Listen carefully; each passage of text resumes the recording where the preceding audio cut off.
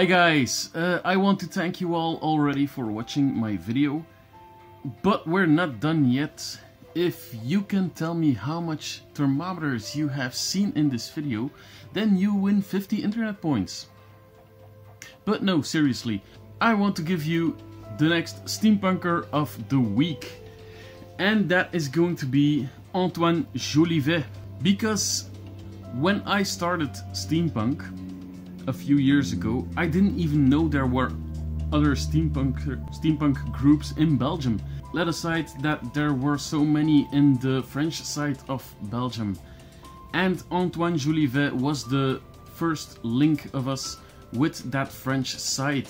Now in the years that link and that friendship with the French side, the Walloons, only became stronger and stronger, and we love to see all those people again and again at each event. But more about Antoine. Antoine Jolivet is a member of Tosvabé, and that is a steampunk group in the Walloons or the French side of Belgium. We even worked together with them on the 21st of July in Laeken a few years back. So we went through the streets with two steampunk groups, the Dutch and the French, together in one event.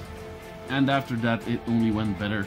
We did picnics together, photo shoots, events, whatever we can do with all the steampunkers in Belgium. So if you want to meet Monsieur Jolivet, you would have to come to a steampunk event in this region. So that's our Steampunker of the week, Antoine Jolivet.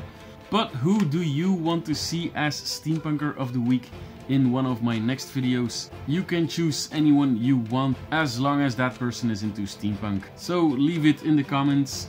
Let me know on Facebook or on Instagram, and I will see what I can do. So that's it, and catch you next time. Bye!